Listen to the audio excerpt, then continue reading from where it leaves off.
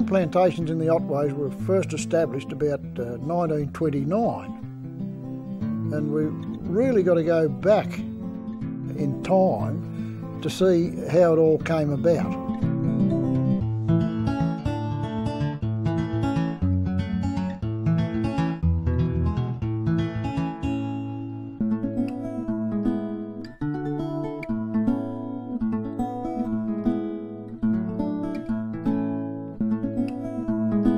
In the 1880s, the whole of the Otway Ranges was actually opened up for selection. And so because people still wanted land, or there was a big movement for people to get on the land, they selected these properties along the Otway Ridge. The reason probably was because if it grew good trees, it must be good land.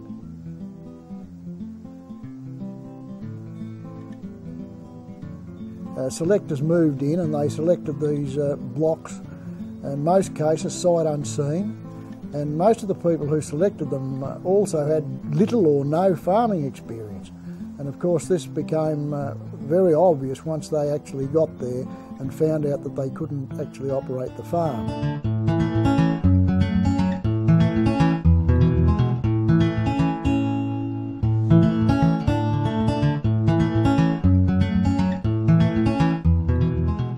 Before 1900, when selections were taken up on account of out here at Culloch and all the best land and that had all been selected, so they opened up a lot of the Otways for selection then, and from forest, Barramunga, right across to beech forest on the north side of the Langla, where I understand there was not a block of land that was any good that wasn't taken up for selection then, and the selections, each one of them, I think it was 320 acres allowed for each person that selected it on 40 years to pay for it.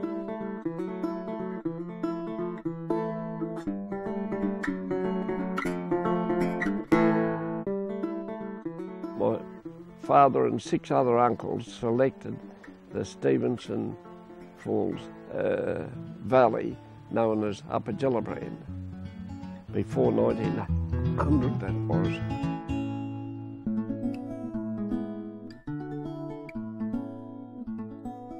The family come to the beech forest area in 1896, and we father and uncles were both did a lot of labouring work around the area, and they were working on the Apollo Bay Road, the first road that was put into Apollo Bay, and they were being paid 9p a cubic metre, and they used to work across the paddock and that, and Dad said one day, he said, oh, I wouldn't mind selecting this block here, and he built a hut and started off at Beech Forest. They were south of Beech Forest, about a mile south of the township. But Dad mainly worked as a labourer around the place for anywhere they could get work.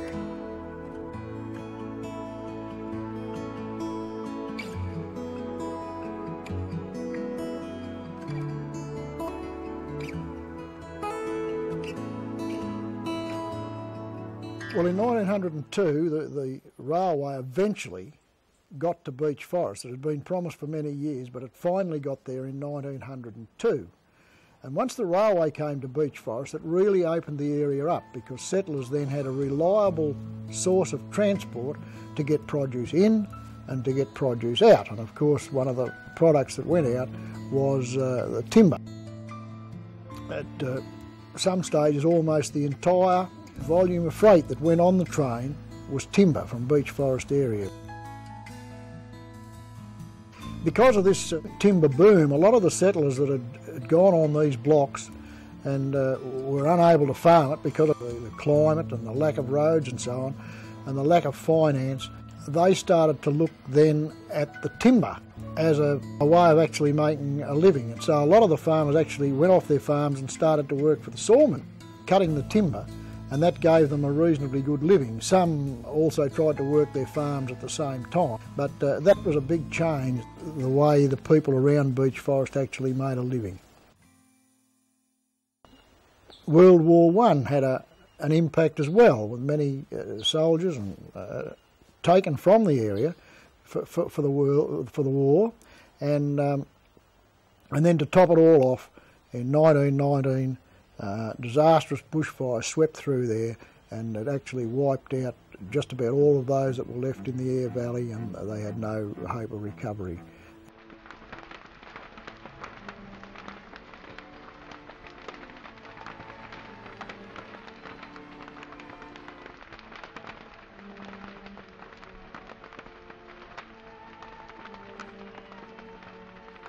The 1919 fire that wiped out an endless amount of homesteads, buildings, but many people left the Otways after the 1919 fire.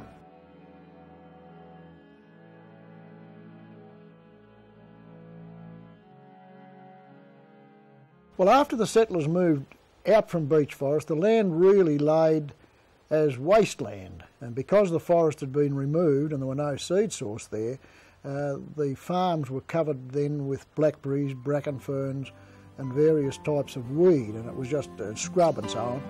And now it stayed like that for quite some time, and then in the early 1920s the Forest Commission actually started to purchase land back. The Aire Valley south of Beech Forest was the largest of these acquisitions, and in 1929 the first plantings commenced.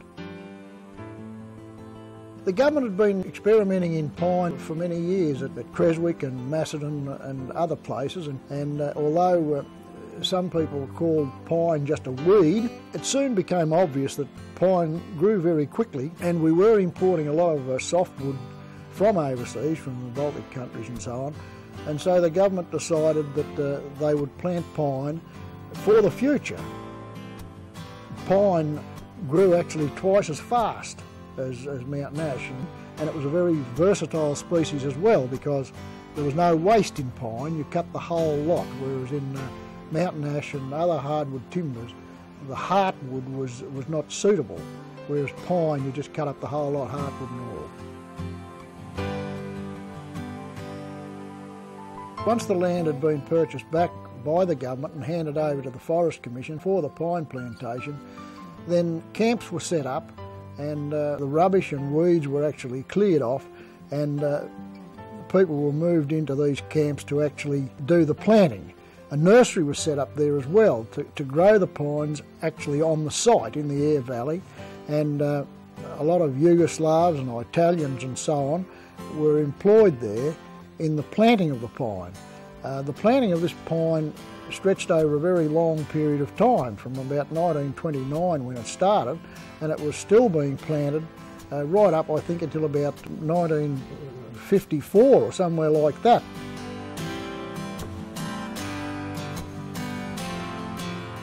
An uncle of mine and a stepfather worked there, and they used to walk from Beech Forest down over the Aire Valley, over the Aire River and up to the Seaview camp.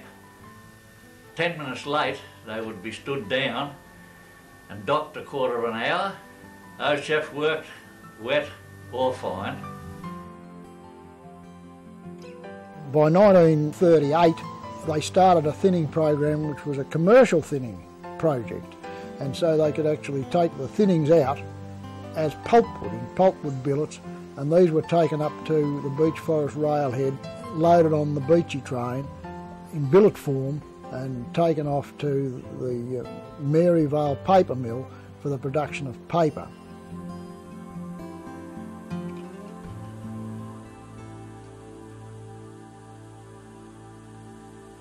I can remember Beech Forest when there was a baker shop, a butcher shop, there was a fruit shop, there was a bank, and a large draper shop. Jim Fry would be over there with his old truck, an old 27 model Chev, carting the groceries off the train to the shop.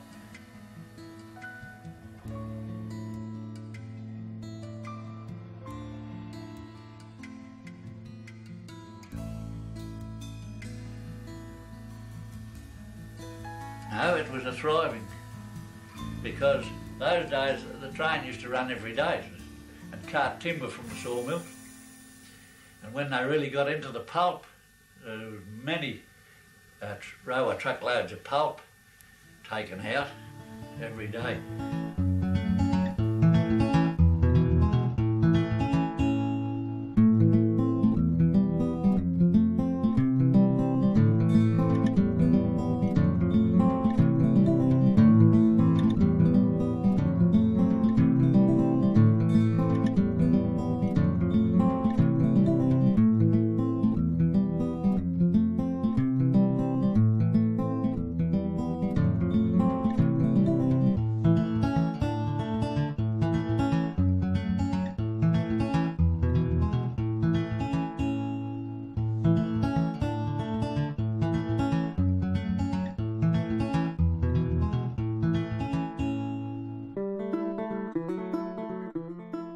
In the late 1950s, the pines were ready to harvest.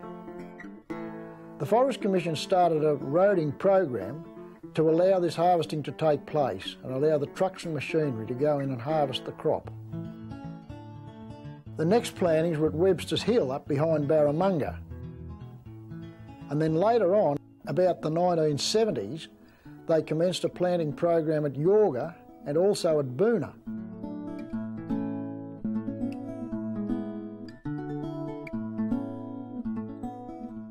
In the Upper Gellibrand area, for instance, now known as Stevenson's Falls, this was operated by the Stevenson's family from the early 1900s.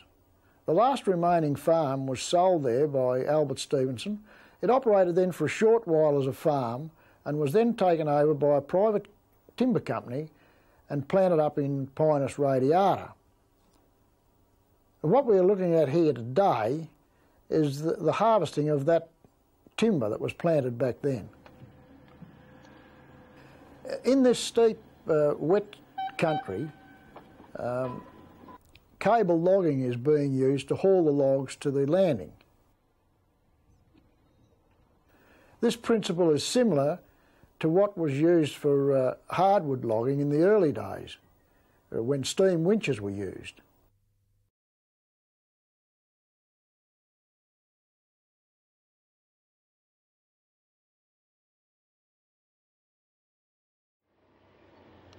Yeah, well, the machine's a Thunderbird TMI 70 cable yarder. When you work in the Otways here, it's obviously poor soil type when it gets wet. We try and keep the yarding distance down under about 300 or 400 metres, but we can go further if needed. Our production target's somewhere around 250 tonne a day. Ideally we'd need 7 people to operate it, but finding it hard to get staff, so we're meeting our targets with 4 or 5 people at present.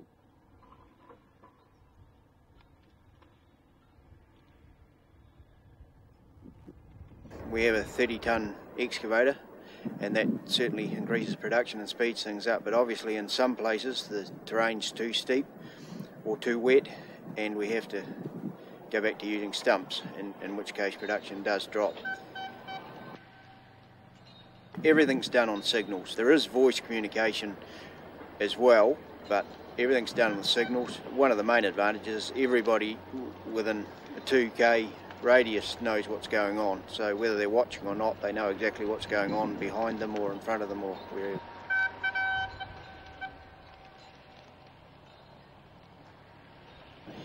It's not dependent on the terrain. There's no limit as to the angle we can go. We've done yarded areas that have been 45 degrees plus.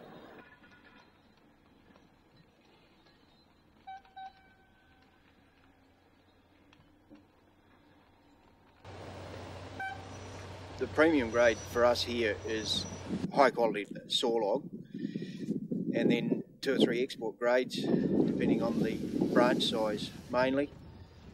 And then last of all is pulp, which is basically everything that doesn't fit the above grades.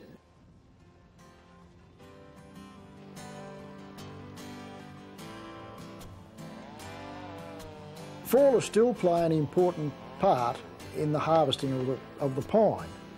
Good fallers are highly skilled and they can place trees in the best position for the machines to be able to pick them up and get them up to the landing.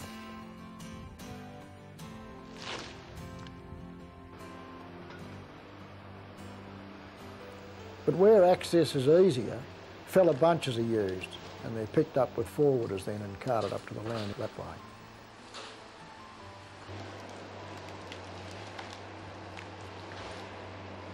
These machines are all worked by computers and they actually cut it up to lengths and it's all graded and the limbs are taken off and the bark's taken off, all mechanically.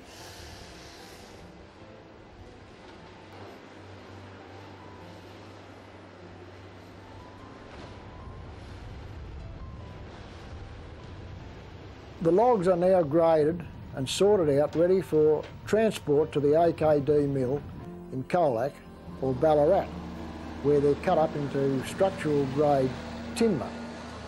The poorer quality and head logs are taken down to the chipper in July.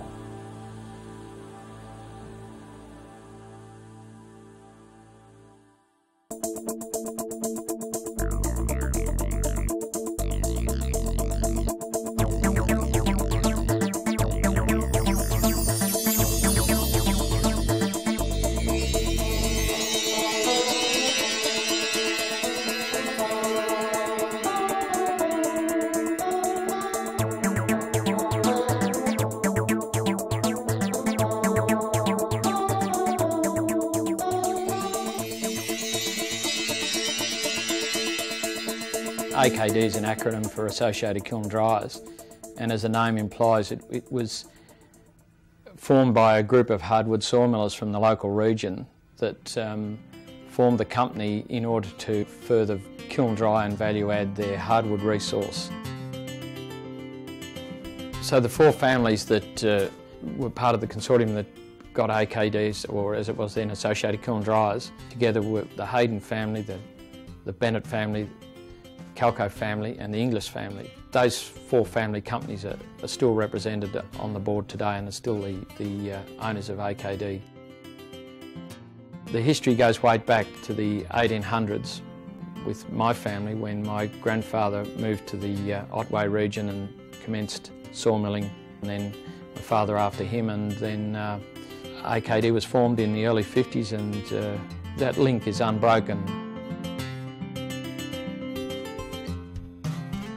In the early 60s, tenders were released by the then Forest Commission of Victoria for the softwood resource that was now reaching maturity in the Aire Valley. And they were successful in that tender to the Forest Commission, and basically that was the formation of AKD as a softwood sawmilling enterprise. In those days, when the company first won the tender, they were bringing in less than 10,000 cubic metres of logs per annum. Today we are cutting nearly 400,000 cubic metres of log. The logs are not all sourced from the Otway region, they're sourced from the 3 distinct regions in the state, the Otways, Ballarat and what is called the Rennick region, which is near the South Australian border. We have approximately 12,000 acres of our own freehold land, and we've been developing these plantations since the early 70s in order to enhance our resource security. It doesn't supply all of our requirements, obviously, for our 400,000 cubic metre input. We get about 10% off our own plantations. To support that 400,000 cubic metres, we require a land base of about 40,000 hectares. There's about 10 B-double loads of logs come in every day, and we clear fall the equivalent of about 4 hectares or 10 acres every day of pine plantations to support the volume that we are processing. The main products that we produce here are structural grade products which go into the housing market. We produce enough timber here to build about 10 houses a day. We do export a small amount of furniture grade timber into China, and that's obviously an area of growth. We've invested a lot of money in automation, in handling and in the processing side. Our mills are modern and we can compete not only on the Australian market but internationally.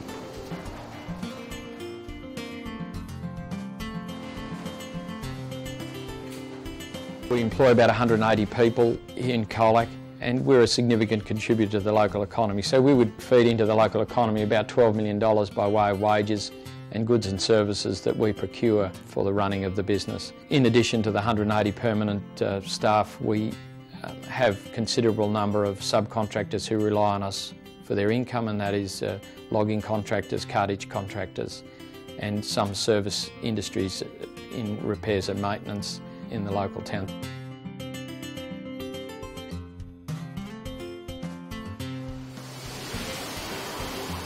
During the milling process, we recover around about 50% in sawn timber, and the other 50% is made up of wood chip, sawdust and bark. The bark is sold to Debco, who make garden mulch and potting mix from that. The sawdust is burnt for our kiln drying process to produce heat. And the wood chip is sent down to Geelong, where we operate a joint venture facility with Hancock Plantation Victoria for export of wood chip to Japan.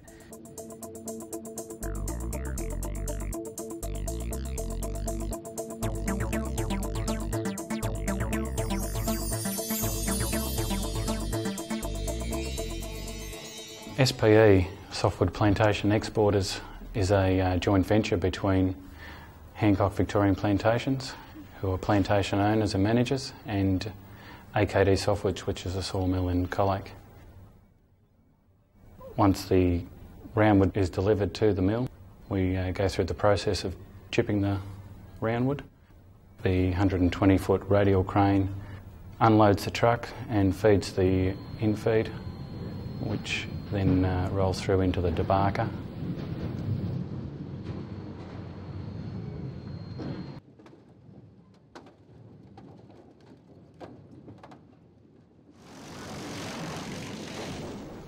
The infeed deck then takes the logs, now debarked, through to the chipper, and once chipped, they're conveyed all the way to the grain corp facility where they're stored. We chip straight into the shed. The dozers within the shed are pushing into a hatch,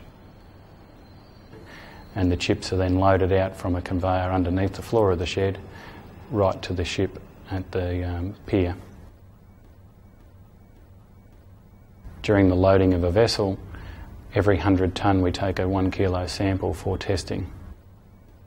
We continually check our chip for size and fibre content. We do regular moisture analysis and regular size checks. The vessel we're loading at the moment is, like most chip vessels, has 6 hatches, 6 individual hatches, with approximately 3.6 million cubic feet of storage space. Things going well? Nice and steady rate?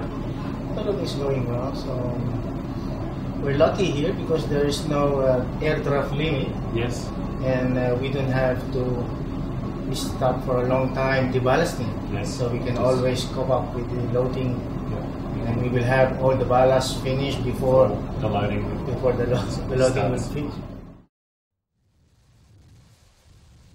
When we're loading a vessel, the most important thing is compaction, and we have many ways of trying to improve the compaction. We try and fan the chips in so that they float in nicely into the hatches within the vessel.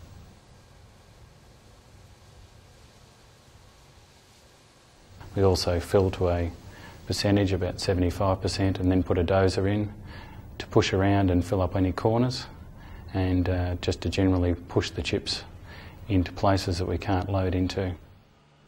Loading of a vessel takes approximately 70 hours, just on 3 days, to fill completely, and on final trimming of each hatch we put the dozer back in just to flatten it out before we close the lids. Once it's all cleaned and tied down, the ship will head off and make its way to Japan. Our ability to expand beyond our current input is very much dependent on the resource available. So the challenge for the future for our company is to expand the plantation resource base, and that's what we've been doing over the last year with some major acquisitions of land base to increase our plantings, to ensure that not only what we're cutting now is sustainable, but that we actually have growth into the future. The industry is on a very sound footing, and it's environmentally sustainable because we're on plantation development on private land, and that'll be what will sustain us well into the future.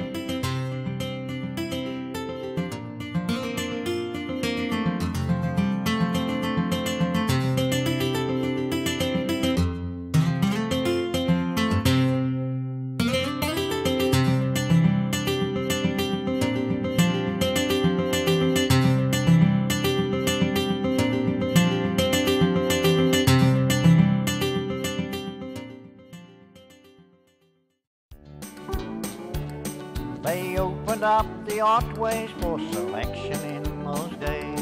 Back in the 1800s, the settlers then came. Sight unseen they came in to farm the Otway Range, Otway Ridge beat forest and the Aire Valley way. But farmers they were not, and many doomed to fail. They worked it hard that time, vowing they would stay. No roads or tracks to speak of, just a tough mountain range, a harsh unyielding country and ever constant rain. And they built their shacks of bark huts and yards for stock of those days, but one by one they gave up and left and went away.